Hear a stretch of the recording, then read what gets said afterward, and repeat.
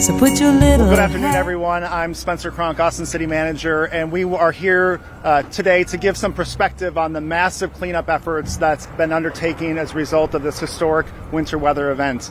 I'm joined by Shay Ralston, the Director of Austin Water, and Ken Snipes, the Director of Austin Resource Recovery. And they're going to describe a little bit of where we are and how you can help to ensure that we're keeping our community clean throughout this entire event. Director Ralston. Good afternoon. Shay Rawls-Rolson, Director of Austin Water. This site is located on Austin Water's Hornsby Bend Biosolids Management Plant. This is where we take a wastewater sludge from our wastewater plants and convert it to biosolids, and then mix it with yard trimmings to create an EPA-certified soil conditioner called Dillo Dirt. We extended our drop-off hours here in the last several days. As of yesterday, we had received 758 drop-offs for 557 tons of yard trimmings.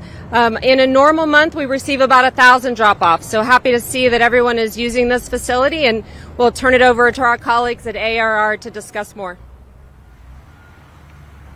Thank you. Hello, my name is Ken Snipes, Director of Austin Resource Recovery, and we're here at Hornsby Bend, where much of the debris associated with the storm is being brought, and you can see behind us there's quite a bit of it. We're also hearing that the levels of debris from this storm are occurring at unprecedented levels.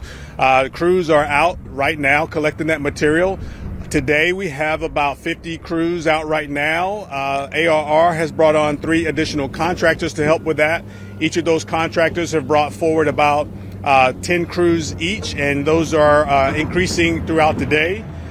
We'll continue to bring that material here and be in the neighborhoods. You'll see us out and about collecting.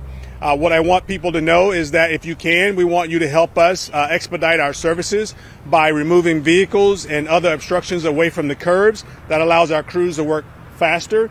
And also, if you can, follow our guidelines on the website as much as you can. We understand if you can't. But if you can, that helps us also work faster and to get to more of the houses and the communities as possible. So thank you very much, and we appreciate your helping us in this effort. Thank you.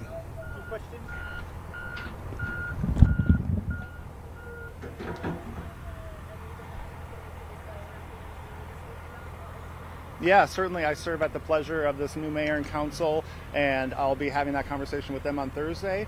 You know, I'm here to really make sure that we are responding directly to this winter weather event, and so that's been my sole focus. I'm very grateful of our incredible city staff that have been doing the same, but I am laser focused on getting power restored to all of our customers and to ensure that we're getting through this winter weather event successfully. Thank you.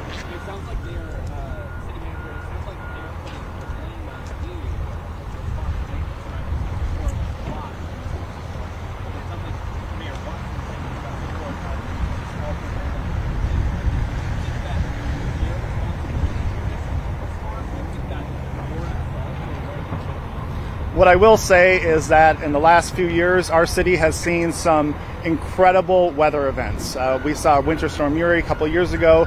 This was a historic ice storm that we have never had in our community. We know that our community is going to be faced with additional weather events in the future, and we need to do a better job collectively to prepare ourselves. So again, my focus is solely on this response, and that's where I think our community's focus should be as well.